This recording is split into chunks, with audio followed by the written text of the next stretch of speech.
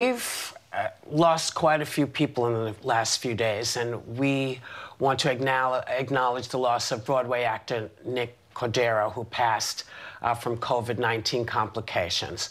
We want to acknowledge Preston, who was with us a couple years ago. She had breast cancer, and she passed yesterday.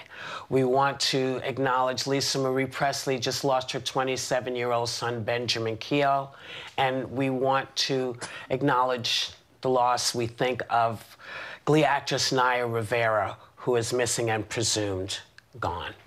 So we want to always acknowledge those that have gone, because we meet folks coming and going, and we always want to let folks know.